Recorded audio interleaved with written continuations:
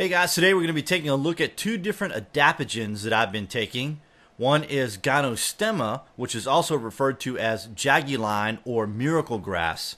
Jiaogulan is considered to be one of the most powerful adaptogens of the adaptogen family.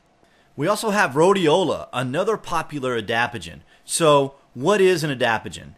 In simple terms, it's a stabilizer or homeostasis, which allows for decreased cellular sensitivity to stress.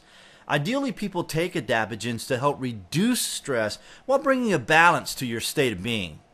If you're feeling a little overstimulated, stressed, or wound up, adaptogens will work to bring you to a calmer state. Whereas if you're feeling a little fatigued, mentally or physically, it will help elevate you to a more alert and focused state.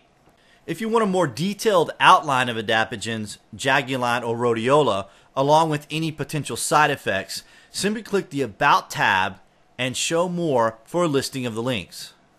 I've personally not had any particular side effects from taking either product.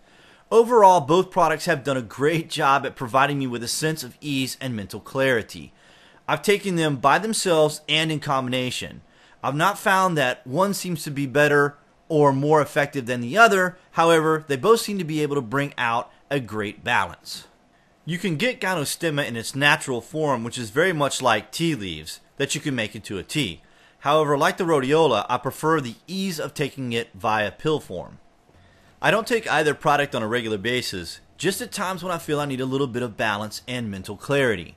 If you're looking for an effective way to help relieve stress, fight fatigue, reduce elevated stimulated states to a more stable, calmer balance, and provide you with mental clarity, I'd recommend both the gynostemma and rhodiola as part of your stress management program. Thanks for watching. Be sure to click that like button and subscribe for future product reviews.